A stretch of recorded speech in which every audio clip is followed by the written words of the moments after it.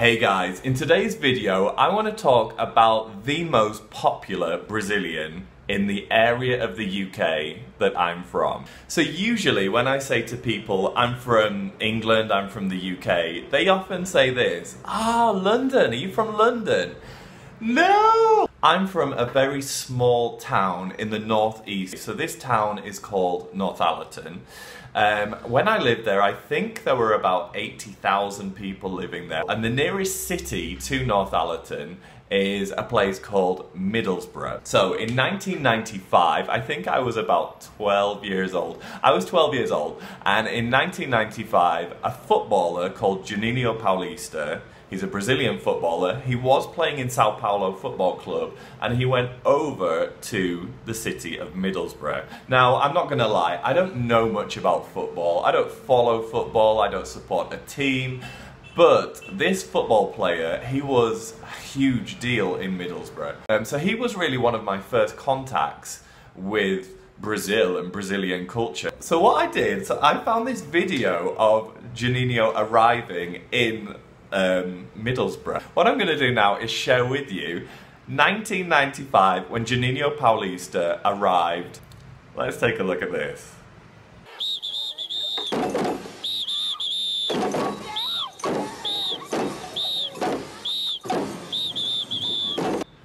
The team mascot is wearing a Mexican sombrero. A Mexican sombrero, I think. We didn't really understand that Brazil, Mexico. It's a little bit like me joining a football club here and being welcomed by the team mascot in Egyptian clothing. You know, Brazil and Mexico, they're not really that close together.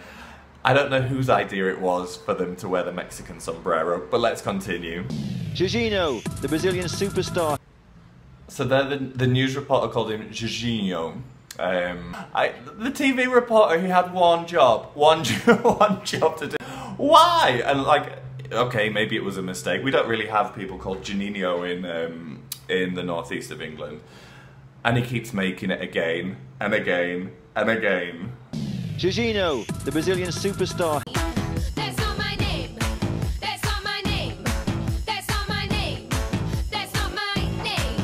When Juninho finally arrived, that's not my name. That's not my name. That's not my name. That's not my name. But now you brought in Juninho. That's not my name.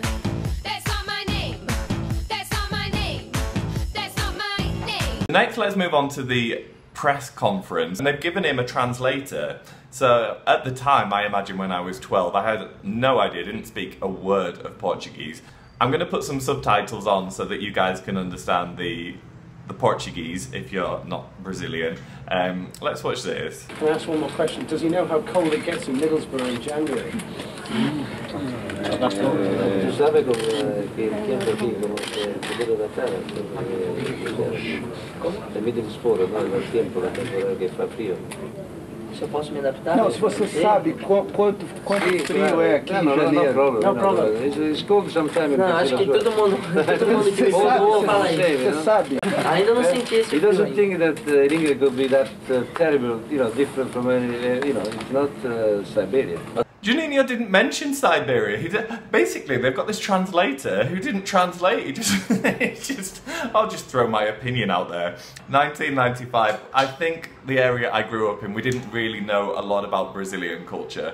But it didn't seem to affect Juninho. So Juninho, he loved his time there. He seemed to really appreciate being in the city of Middlesbrough. He played really well, and he's considered one of the greatest people to have played for Middlesbrough Football Club.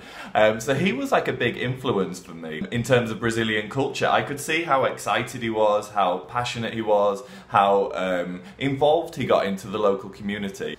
Now when I say, oh, I'm from near Middlesbrough, a lot of people will say, oh yeah. So I have Juninho Paulista to thank for that. So guys, this has been my different video today on my first real contact with anything related to Brazil, the football player Juninho Paulista. If you like this video, if you want to see more, hit subscribe, give this video a like, and I will see you next week.